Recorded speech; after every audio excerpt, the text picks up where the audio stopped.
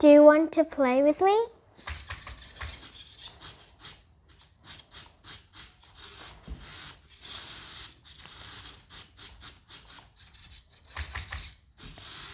Do you want to go to sleep?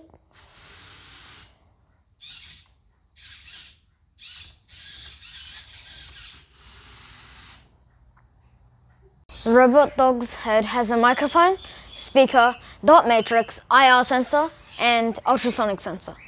These can be used to accurately determine when an elderly person has had a heart attack or any other kind of severe injury. It can also be used as a source of basic entertainment for those who live alone. Let's play a counting game. When I show you my hand, count one number. Okay? 3, 4, 5, 6, 7, 8, 9. Hello, I'm Daniel. I'm in year 6 and I'm from Collingwood Public School. This robot dog is meant for elderly people, especially those that live alone. In the making of this robot, I designed the legs and the original design of the robot dog. My coffee for my doggy.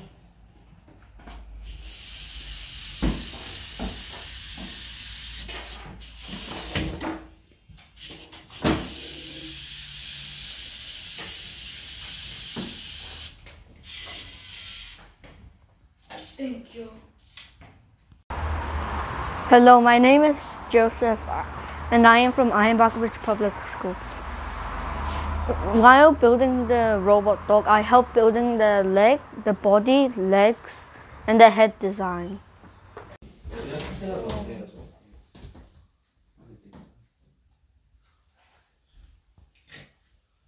It's done.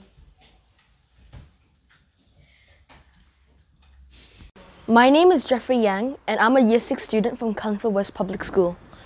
I help with the programming of the dog's head. Hi, my name's Eric Cho, and I'm in Year 5.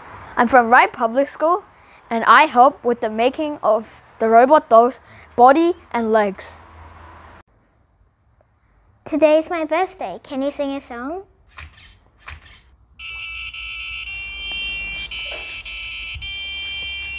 My name is Yabel. I'm in Year 2 and I'm from Collingwood Public School.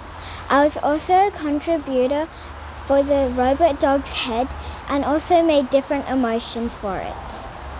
Together, we have built a robot dog that was made to help fragile, elderly people and give them more safety, especially those who live alone.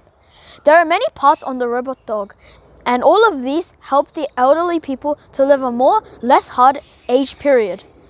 Oh, what's that? Wait, what?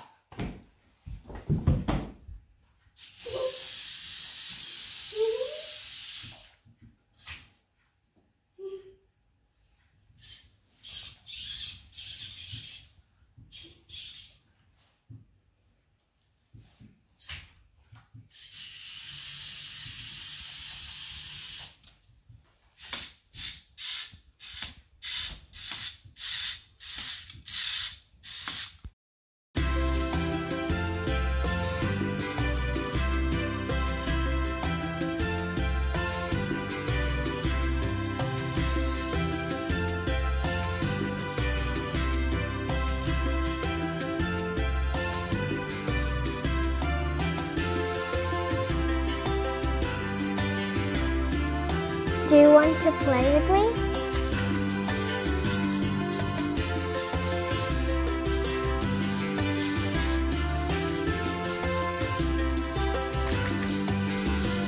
Do you want to go to sleep?